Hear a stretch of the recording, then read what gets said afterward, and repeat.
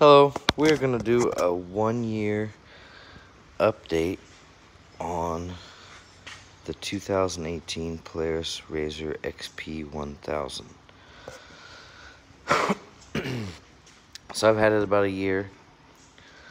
It's been pretty good. Well, it's been really good. Let's see. We'll see. Show you how many hours and miles it has on it.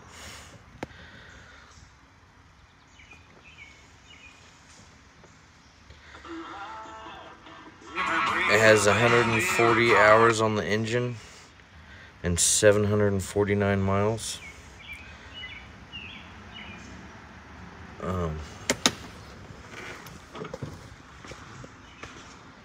Everything's done really good. The brake pads, the factory brake pads lasted about 500 hours. No. It was close to that. I bought some cheap ones off of eBay after that. I got paid $30 for all of them, and they only lasted one ride, so don't buy the cheap ones. I ended up going back and buying the Polaris ones. But I've heard the Super ATV ones are really good. I've added a few things. I added the mirror, which I need to take the plastic off the rear view mirror. Just the grab handles to hold on to. Parking brake is really good for when you have to park on hills. You just put that on and it goes in and out of gear real easy. I put it on my trailer and put that on. Usually I don't even strap it down. Recently I had to add the A-arms. My wife hit a tree somehow and broke the lower A-arm. So I just figured why I was going to do that, I'd put axles in it. So I put the Rhino 2.0s. I think they have a 1.5-year warranty. The A-arms are from Super ATV. There's like 550 bucks. I already had all the bushings, and I got them with the ball joints already installed. I think it was like $560. I'd have to look, but they also have a lifetime warranty. They're bigger and have more bracing, cross bracing in them. But they have a lifetime warranty against bending or breaking, so I shouldn't have any problems. The winch is done pretty good. I've pulled a few people out, and I've pulled myself out a few times. The rope's held up pretty good. Once you hit the tree, it cracked the factory rim, which I got fixed so I'd have spares.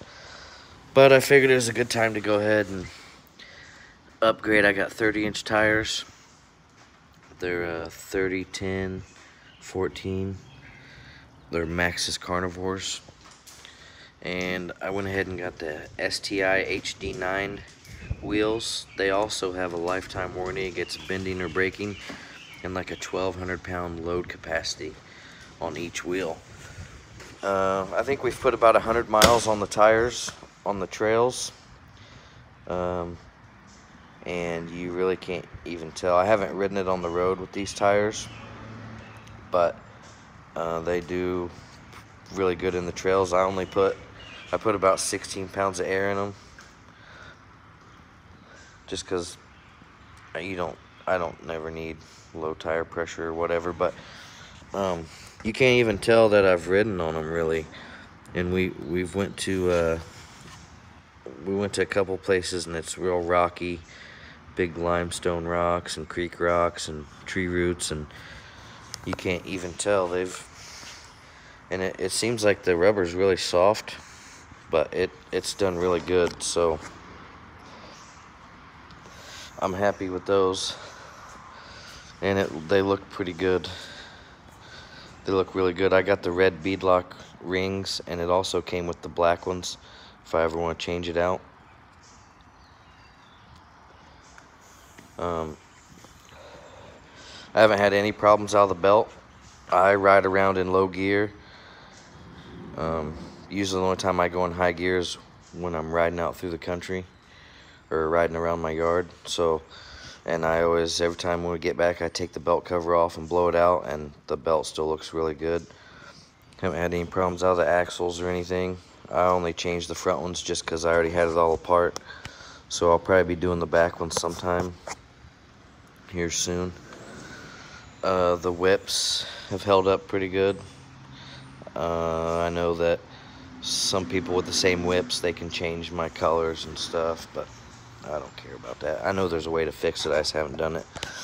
I've only had one little incident where I slid into a tree and had to put some stitches in it, but I did pretty good with the stitches.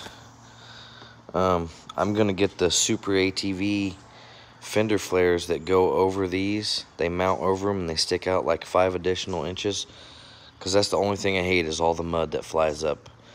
I tried these little mud flaps. It was like 30 bucks on eBay. And they helped a little, but it still flings way too much mud. So sometime I'm gonna get those fender flares and they'll stick out a lot more.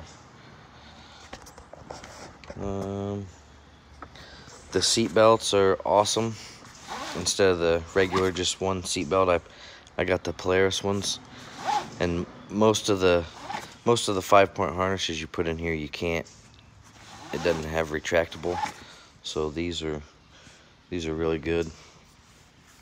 Overall, it's like I said, me and my wife go right around, and I mean, we go up big hills and nasty trails. I don't really go through any deep water or mud. It hasn't been in water and mud over the tires, so I mean, I try and take care of it. I know some people just are really rough with them, but for me, it's held up pretty good. I haven't had any problems. I changed the oil. I've changed it sooner than what the book says, and then usually after every riding trip, I'll put a couple shots of grease in all the wheel bearings, and I haven't had any problems so far. It's been pretty good. I know it gets hot in there in the summer. I'm guessing because the radiators and the fans blowing it right back. But I did notice when I took all my ball joints out of the old A-arms, and they was starting to get pretty bad. So I don't know how much longer they would have lasted.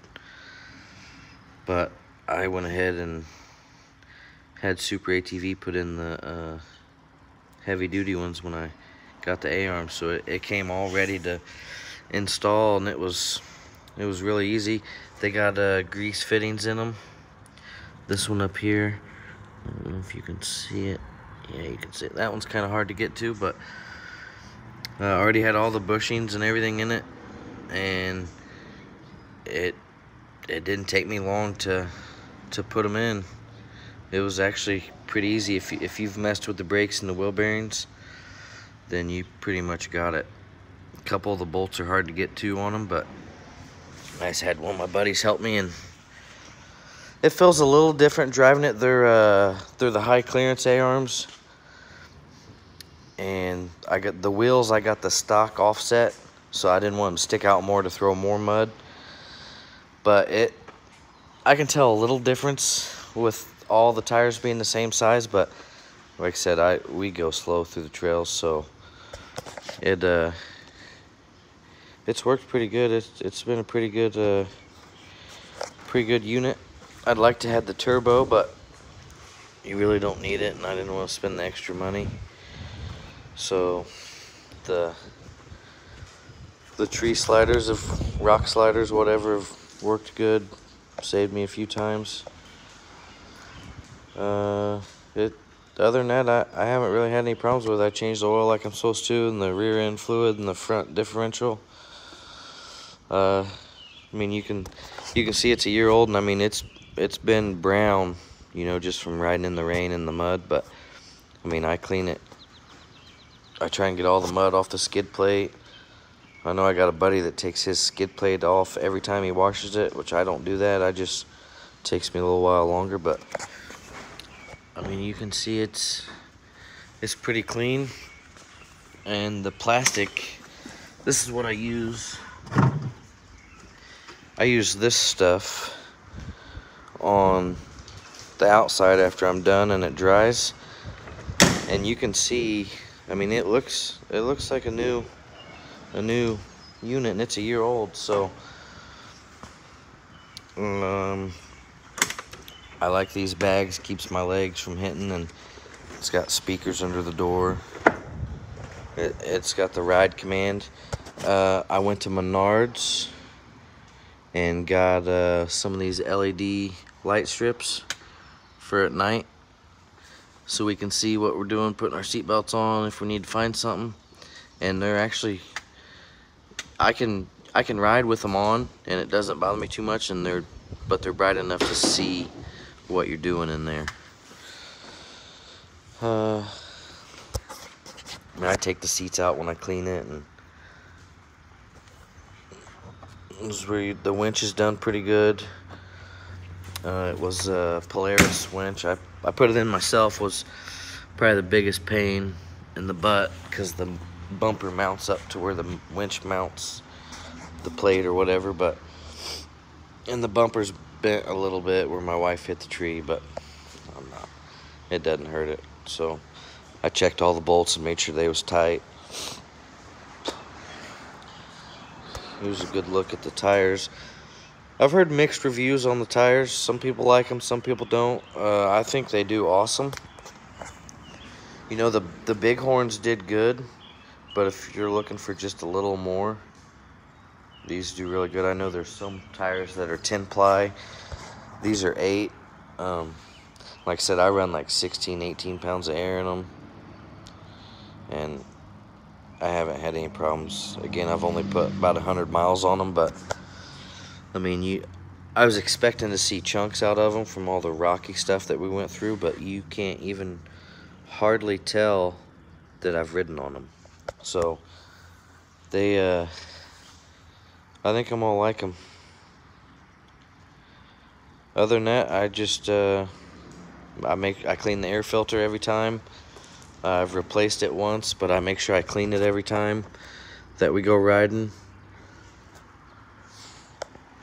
It's I'd like to get a HMF exhaust. I don't know if my wife would like that because of how loud it would be, but they do sound really awesome. I've adjusted the shocks up a little bit, this helper spring or whatever, so it helps take some of the work. I need to adjust it up a little more. But let me know what you think, and if you've had any problems out of yours. Again, it's a 2018 XP1000, and it's been really good so far. But I guess you get depends on how you treat your stuff. And like I said, I take really good care of it just because it was so expensive, and it's something me and my wife enjoy to go do when we get a break from the kids. We can go ride around and hang out. She has a 4-wheeler, but she doesn't like to ride it anymore. So let me know what you think. Thank you.